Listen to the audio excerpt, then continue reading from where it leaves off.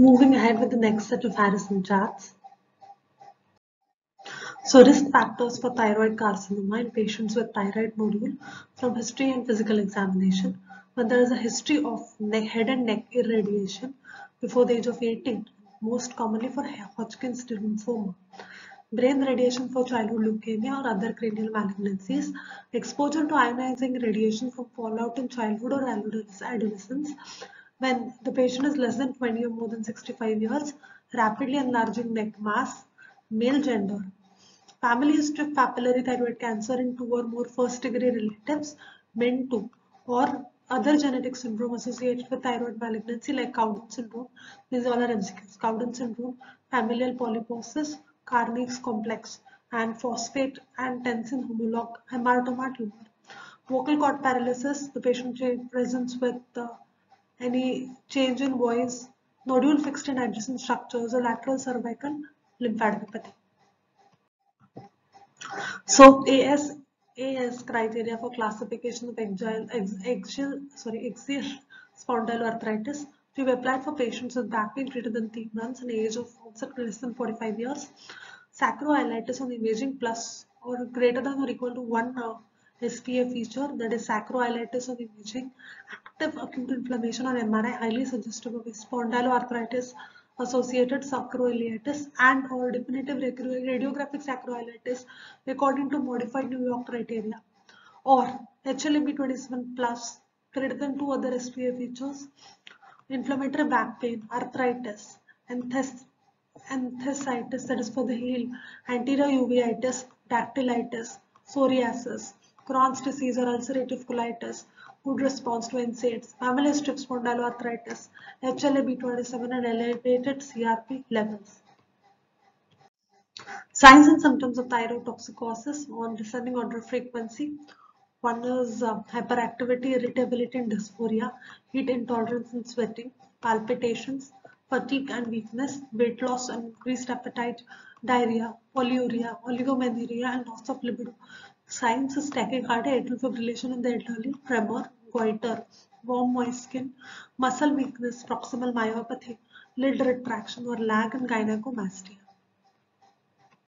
When you come to classification of thyroid roots, benign and malignant, benign hyperplasia, that is colloid nodule, and follicular epithelial cell adenomas, that is conventional or oncocytic, that is Hurtl cell. Malignant, that is follicular cell, C cell and other malignancies. So follicular cell epithelial cell, there is papillary carcinoma and follicular carcinoma. Papillary, it is classical variant, follicular variant, diffuse sclerosing variant, and tall cell columnar cell variants. Most common is papillary carcinomas. And follicular carcinomas are conventional, then again oncocytic, Hurtl cell.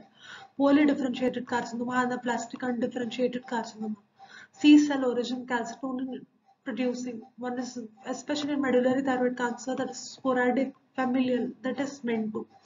Other malignancies like lymphoma, metastasis from breast, melanoma, lung and kidney and others.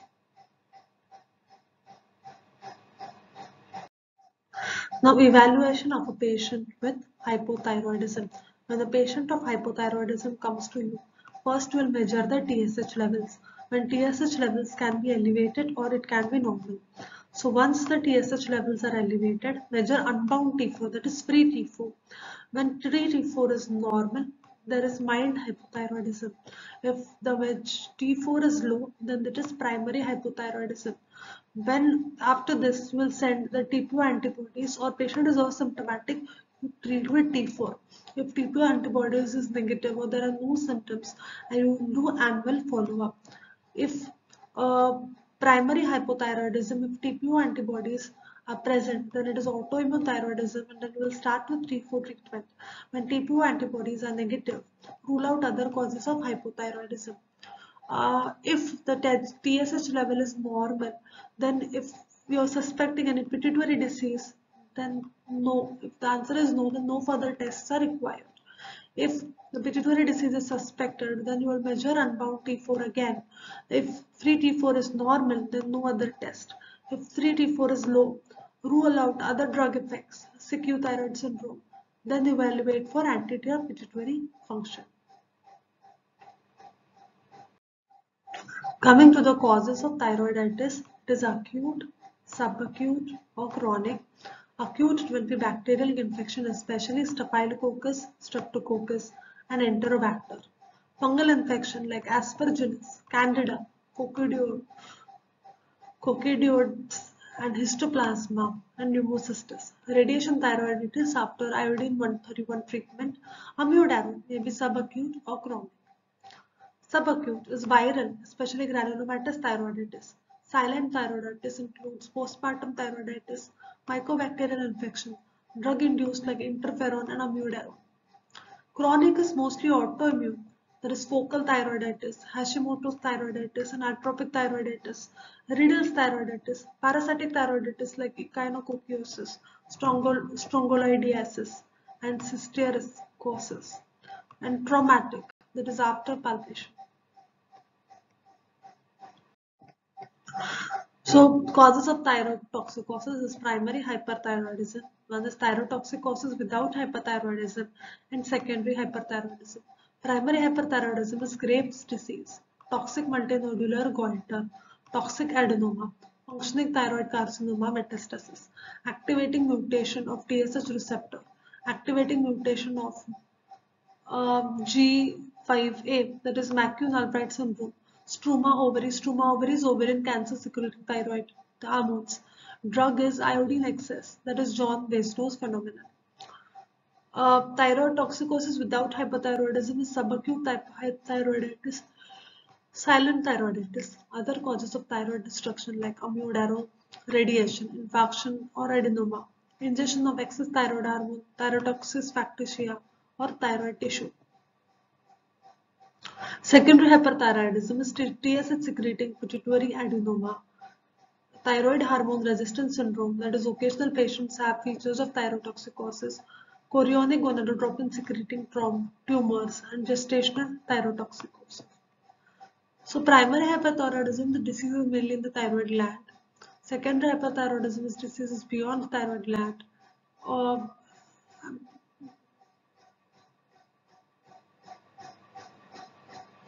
Basically, thyroid gland, it is active secretion of thyroid hormones. Now coming to the causes of SIADH, neoplasm, carcinoma, lung like duodenum, pancreas and ovary, bladder, other neoplasms like thymoma, mesothelioma, bronchial adenoma, carcinoid and Ewing's carcinoma, head trauma, infections like pneumonia, bacterial or viral, abscesses, lung or brain, cavitation, aspergillosis, TB, meningitis, encephalitis and AIDS, vascular like cerebrovascular occlusion, hemorrhage, cavernous sinus thrombosis. Neurologic, it is basically all kind of neurological disorders like GBS, multiple sclerosis, delirium, ALS, hydrocephalus, psychosis, and peripheral neuropathy. Congenital malformations like agenesis of corpus callosum, cleft lips, and other midline defects. Metabolic is very important. Is acute intermittent porphyria. Pulmonary asthma, pneumothorax, positive pressure respiration. Certain drugs which can cause SIDH, they are vasopressin and desmopressin, serotonin reuptake inhibitors, oxytocin high dose, vincristine, carbamazepine, nicotine, phenothiazine, cyclophosphamide, tricyclic antidepressants, and monoamine oxidase inhibitors. Now coming to the evaluation of thyrotoxicosis. So first measure TSH and unbound T4. If TSH is low and unbound T4 is high, there is primary thyrotoxicosis. When the patient has a primary thyrotoxicosis and patient has features of Graves' disease, then the diagnosis is Graves' disease. If the answer is no, and if the patient has multinodular goiter or toxic adenoma, then it is toxic nodular hyperthyroidism. If no, then low radionucleotide uptake, then yes, then it is destructive thyroiditis, iodine excess or excessive thyroid hormone. If no low iodine radioactive uptake, rule out other causes including stimulation of GnRH, chorionic gonadotropin. That is HCG, sorry. If TSH is low and unbound T4 is normal, measure unbound T3. If it is high, then it is T3 toxicosis. If it is normal, then it is subclinical hyperthyroidism. You have to follow up in 6 to 12 weeks. Measure TSH is normal and increased high unbound T4. That is TH secreting pituitary adenoma, thyroid hormone, or resistance syndrome. If TSH and unbound TF4 are normal, no further tests are required.